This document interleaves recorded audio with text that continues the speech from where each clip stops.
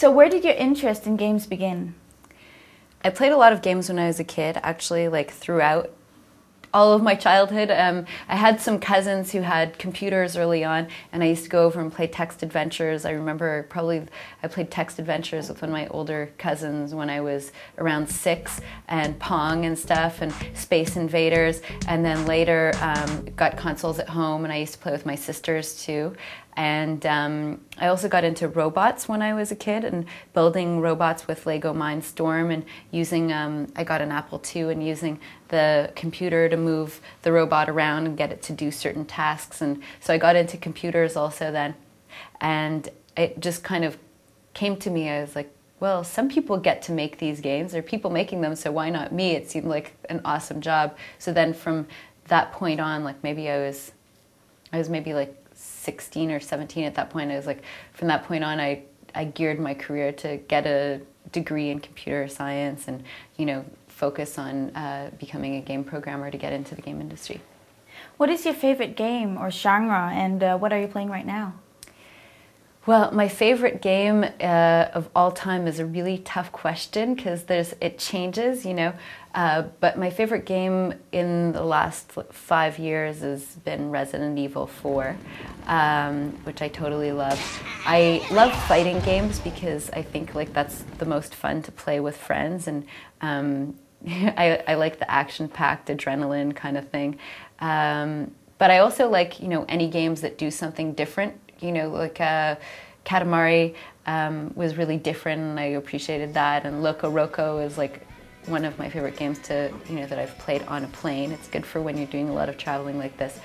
And right now, well, it's hard to play games while you're traveling like this, but when I get back home, I plan to finish BioShock. So how did you get into working for Ubisoft? Well, when you make games, each game is a really big part of your life. For example, I've been working on Assassin's Creed for 3.5 years, which is a huge time investment, and especially if you're a producer. You know, it's not that relaxing. You're at the office a lot. There's a lot of pressure, a lot of people on the team, and so when we all knew that the next generation of consoles was coming out, and I really wanted to pick the right project because it is this huge investment, and I wanted to work on the kind of game that I would be passionate about and the kind of game I like to play, and I wanted to work with a fun team. So I actually went around to a lot of different studios and met with a lot of different people. You know, I went to London, I went to LA, I went to Vancouver, everywhere to talk to people and see what was being thought of. And when I met the core team that had just finished Sands of Time, and I talked to them about what they wanted to do next and what they were focusing on, I was like, I've got to move to Montreal and do this because it's going to be amazing, and I was super excited. So. But what had you been working on before? Well, I started out my career as a programmer at Sony, and before that I had done internships in games. I worked on some Crayola games for kids at IBM, and at Sony I worked on a lot of their like more mass market, like small games that use their IP, like Jeopardy, as a programmer. Then I moved to EA, and there I moved into management at Sony, and then I moved to EA as a producer on The Sims Online, and I worked on that. That was for 3 years, and then after that I worked at a game startup, because I'd done all these big companies like Electronic Arts and Sony and IBM, and I'd done an internship at Microsoft too, so I went to try out a little company that was trying to make games on their own, and I did that, and the company ran out of money, and then I moved to Montreal to work at Ubisoft. How's it being a producer on one of the most anticipated games? It's really exciting. You know, we had all of these ideas about what we wanted to do, and our own ambitions, but we were also really surprised when we got to E3 in 2006 and we got so much good feedback, and everyone was like, wow, this is going to be awesome. And it just continued to grow, and people have been really interested in what we're doing. So it's really exciting. I think the whole team, me included, we're all kind of perfectionists and put a lot of pressure on ourselves already. So I think, you know, it definitely adds a layer of like, oh my God, people are waiting for this. We better put in every extra effort we can. But I don't think there's any like better job really than being producer on this kind of a game. Do you think that it has made a difference that you're an attractive woman in this very male-dominant business?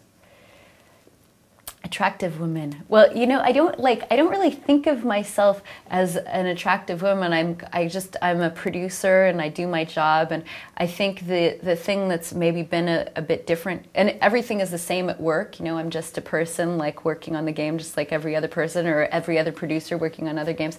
But when I get interviewed by the media and stuff, I do get a lot of questions about being a girl, and you know, there's a reaction to that. But I kind of wish that it wasn't so different, you know. I wish that it, you know, it's kind of like being a Canadian and working on a game, or being, you know, part Chinese and working on the game.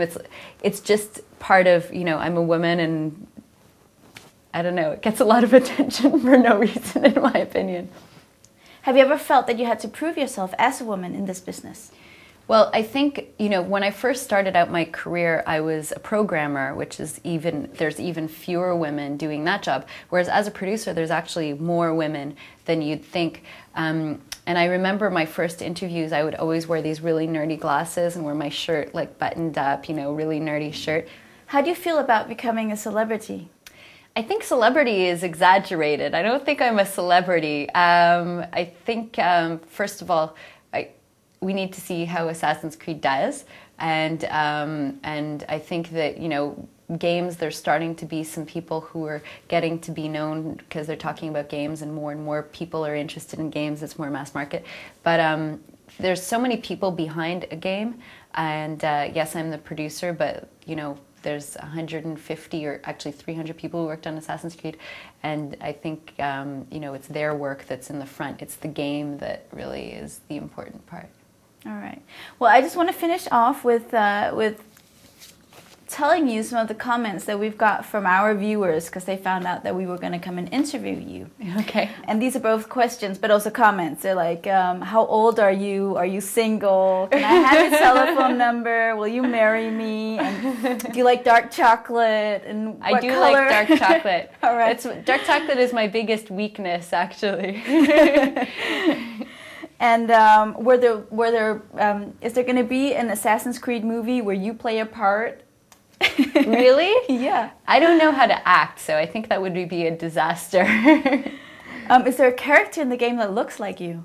No, but there are a lot of the other people in the team. We did a big casting because a lot of our characters are so realistic that we brought in real people, and a lot of the other people in the team are in the game, but I didn't want to go.